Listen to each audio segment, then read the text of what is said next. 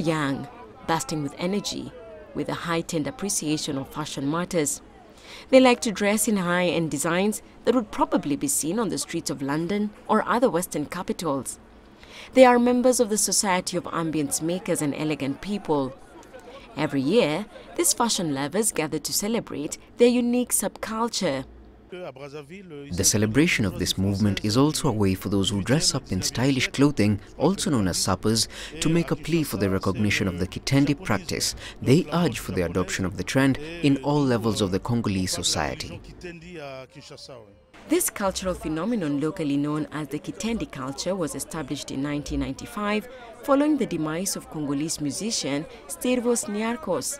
He died on February the 10th, a singer devoted to dressing flamboyantly. Despite DR Congo going through tough economic times, over 20 years later, his legacy still lives on.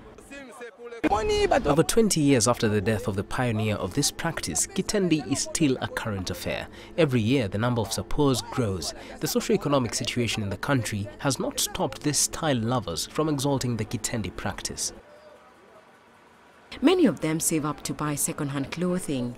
Others rely on relatives abroad for a steady supply of the finest clothing. Having recently featured in Guinness's new advertisement, the Sauper culture is gaining international recognition.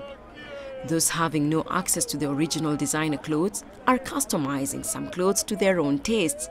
Appearance, after all, is held in the highest regards to the Saupers. Susan Mungeli, CCTV.